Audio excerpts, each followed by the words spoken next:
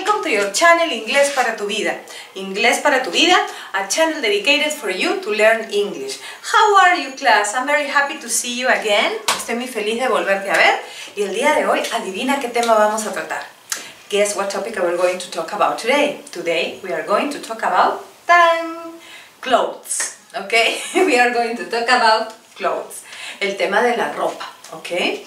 But more than that, pero más que darte una clase de vocabulario, que también te la voy a dar, lo que quiero es que aprendas conmigo técnicas para que las utilices en tu propio autoaprendizaje. Estamos en una era, estamos en una época en la que está muy de moda hablar y tratar de autoayudarnos, autoaprender y todo hacia nosotros mismos, y una de estas técnicas es la que te voy a presentar hoy. La diferencia que tiene mi canal es que, aparte de enseñarte, como en los numerosos videos que puedes haber visto en mi lista de reproducción, vocabulario, gramática, cómo resolver un ejercicio, cómo presentarte en una entrevista, lo que también deseo, a diferencia de los demás canales, es que tú mismo o tú misma puedas usar las herramientas que se utilizan en los institutos, en las academias y en los diferentes lugares para autoaprender, ¿sí? Es decir, este ejercicio es para que lo apliques en tu domicilio, en tu oficina, en tu estudio, donde aprendes inglés, ¿sí? Por ti misma o por ti mismo. ¿En qué consiste? Hay unos papelitos de colores allí con los nombres de algunas prendas. Muchas de esas seguramente ya las conoces, es un vocabulario familiar, ¿sí? Pero aparte de enseñarte la pronunciación y las palabras, tú también puedes recortar así papelitos de colores, ponerlos en tu closet, en las prendas, como vamos a ver ahora en el ejercicio que te voy a presentar. Eso te va a servir para que tú tengas un autoaprendizaje y veas cuál es la herramienta correcta que tienes que usar para aprender inglés sin necesidad de traducir, porque hemos dicho muchas veces que nuestro objetivo es aprender inglés sin traducir las palabras para luego pensar en inglés, que es tu objetivo. ¿Ok? Entonces, vamos primero al significado de las palabras, no a la pronunciación de las palabras. ¿Ok? Topic of today, clothes. Let's repeat. ¿Puedes repetir conmigo la correcta pronunciación? A hat. A hat. Sandals. Sandals. A skirt. A skirt. A coat. A coat. A scarf. A scarf, a blouse,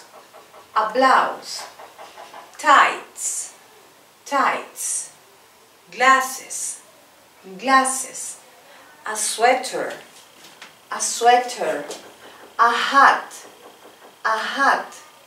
a dress, sunglasses, sunglasses. Una vez más, ¿ok? One more time. A dress, a dress, a hat, sandals, sandals, a skirt, a skirt, a sweater, a sweater, a coat, glasses, glasses, a scarf, a blouse, tights, tights, sunglasses, sunglasses, a dress, a dress. Y terminamos donde empezamos. Muy bien. Ahora, vamos a practicar el significado, y por eso ves aquí las prendas colgadas en estos hangers, en estos colgadores. Ok, entonces comenzamos. Vamos con el que está más arriba. Tenemos a dress, ¿cierto? Address, address. Ahora, imaginemos que tú también estás haciendo el ejercicio en simultáneo, tienes algunas prendas, vamos a colocarlo donde corresponde. A ver, entonces, ¿dónde sería address? Aquí, ¿cierto?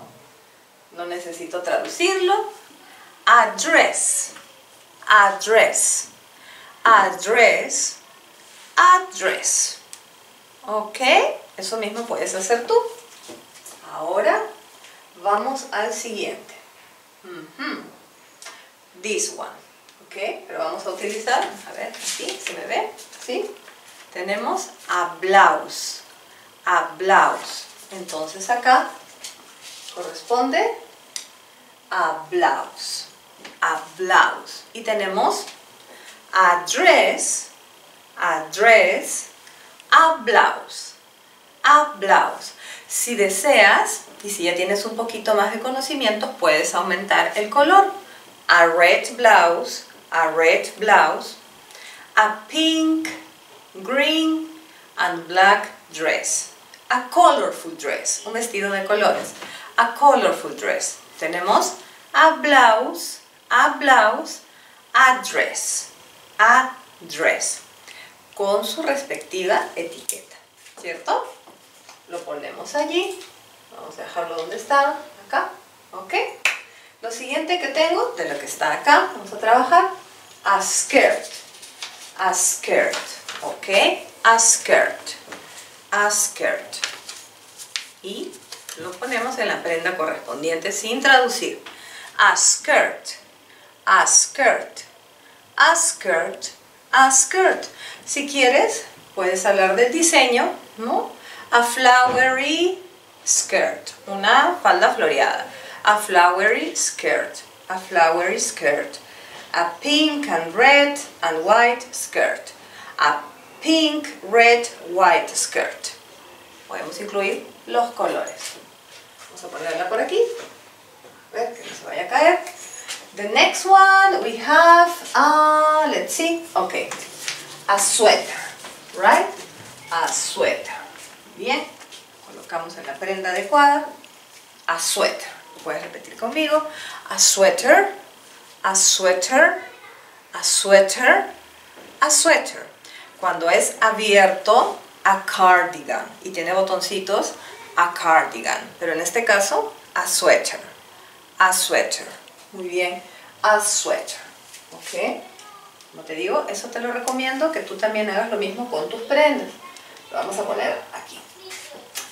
Ok, over here we have a coat. A coat, you can repeat after me.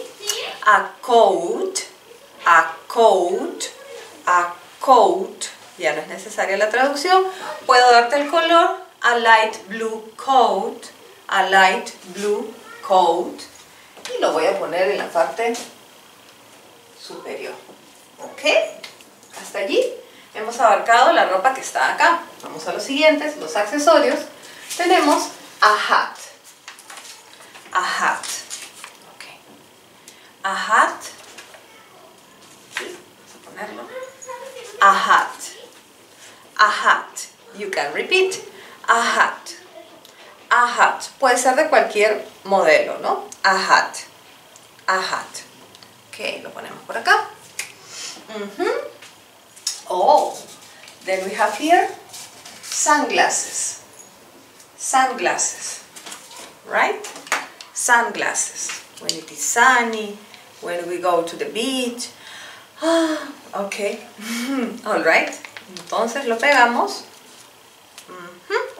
And we have sunglasses. Sunglasses. Sunglasses. Here we are. A hat. A hat. Sunglasses. Sunglasses. When we go to the beach, when it is summer, we wear a hat, we wear sunglasses. Cuando es verano, cuando vamos a la playa, utilizamos a hat, sunglasses. ¿Ok? Y no estamos traduciendo. Perfect, perfect, perfect. Then we have here a scarf. A scarf. Okay.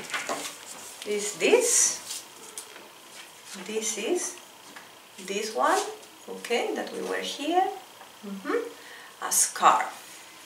A scarf. You can repeat. A scarf. A scarf. A scarf. Okay. Tenemos a scarf. Accessories, ¿no? A scarf. Sunglasses. Sunglasses. Another. A hat. A hat. A hat. Very good. Then we have glasses. Aha. Where are mine? 1 second. Here, no? This one? Glasses, right? Let's repeat. Glasses, glasses.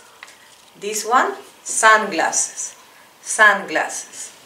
Glasses, glasses, sunglasses. For reading, right? Sunglasses. Okay? What else? Well, we have sandals. Sandals.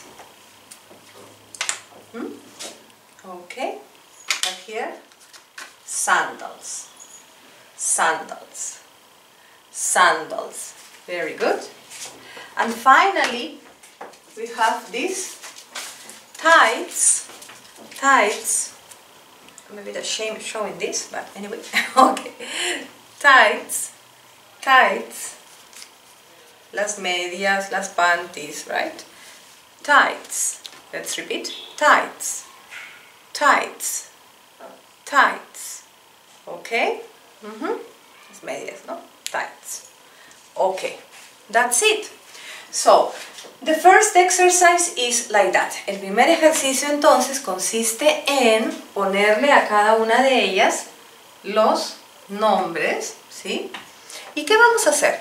Imaginemos que ya estamos en nuestra casa, tenemos las prendas con las etiquetas, a coat. Supongamos que ya hemos recordado todo, volvemos a poner los nombres, ¿sí?